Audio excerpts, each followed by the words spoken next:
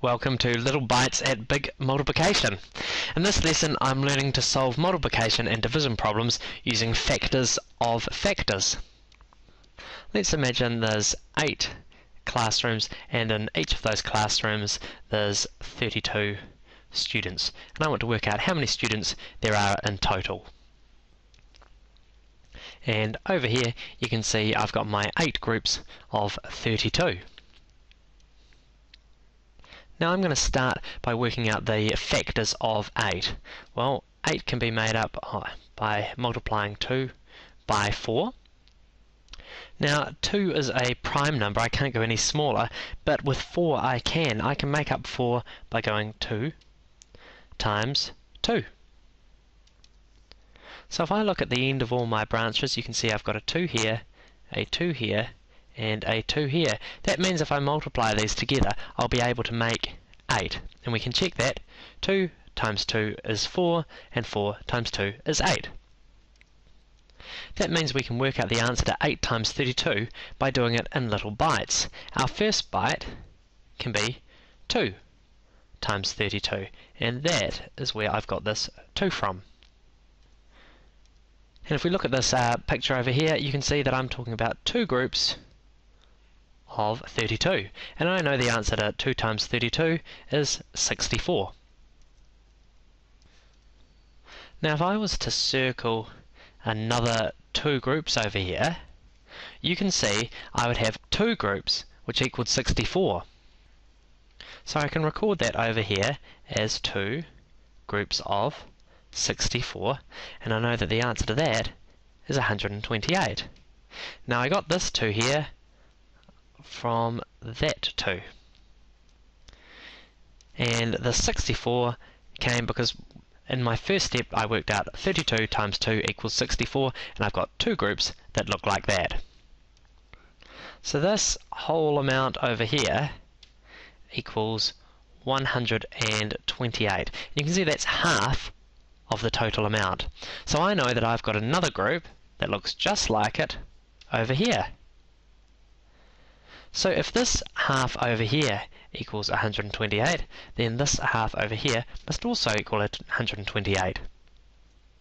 So I can record that by saying 2 groups of 128, and I know that that equals 256.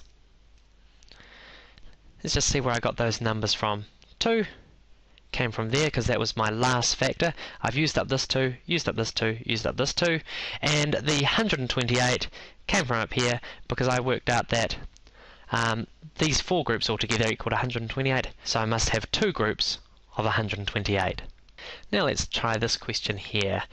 15 groups of 9. And over here you can see I've got 15 groups of 9. Well, our first step is to find out what the factors of 15 are.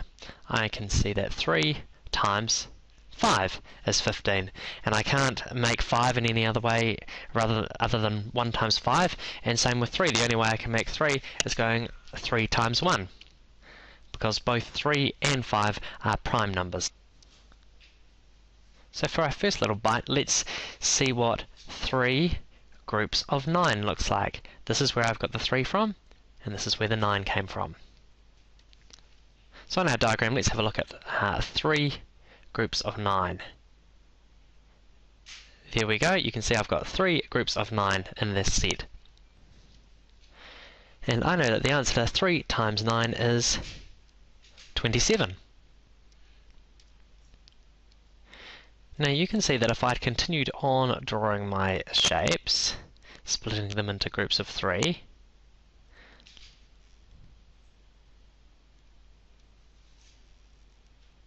that I have 1, 2, 3, 4, 5. 5 groups of 27.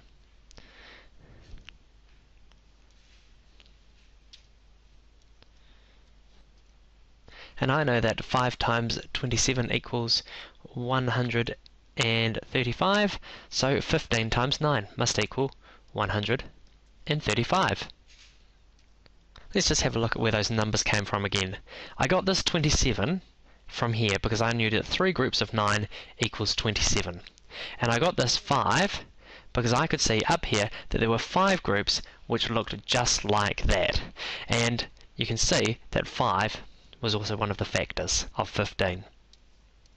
Now let's have a look at a division question. I've got 96 tennis balls which I need to share into 12 containers. I'm going to start by working out what the factors of 12 are. Well, I can make 12 by going 2 times 6, and you can see that 2 here is a prime number, so I can't go any smaller than that, but 6 isn't. I can make 6 up by going 2 times 3, and both 2 and 3 are prime numbers. So I can make up 12 by going 2 times 2, which is 4, and 4 times 3, which is 12. So now I can know that 96 divided by 12 would be the same as going 96 divided by 2, divided by 2, divided by 3. So let's start with 96 divided by 2, and let's see what that looks like. It means I'm starting with 96, and I'm splitting 96 into 2 groups. And I know that 96 divided by 2 gives me 48. So I'll write that in here. So I've done that part. Now I'm going to divide by another 2. So now I've got 48, which I need to split into 2 groups. So I'll draw that onto my picture again, and I know that 48 split into 2 groups means I'll have 24 in each group. So I'll write that in the answer in down here. Now my third factor of 12 was 3, so now I'm going to split this 24 into 3 groups. So I'll show what that looks like on this picture here. Each of these are being split into 3 groups. And I know that 24 divided by 3 is 8, so I'm going to write 8 at the bottom of all of these.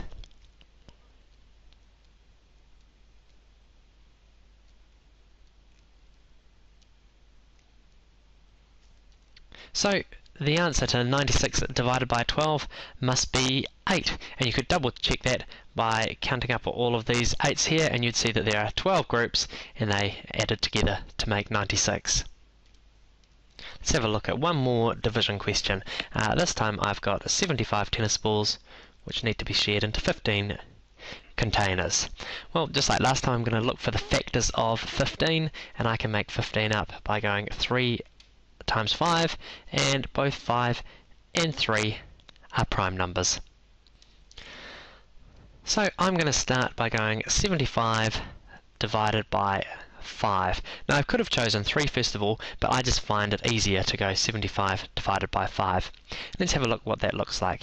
Here is my 75, which I am splitting into 5 groups. Now I know that 75 divided by 5 is 15, so at the end of all of these I'm writing 15, and I'll write that in over here. So I've done this part. I've divided 75 by 5. Now I need to divide it by 3. So each of these groups over here have got 15 in them, and now I'm sharing them into 3 more groups. 15 divided by 3, I know the answer is 5, and I'll draw that on my diagram here. Each of these groups being split into 3 more groups, and inside each of these there will be 5 tennis balls.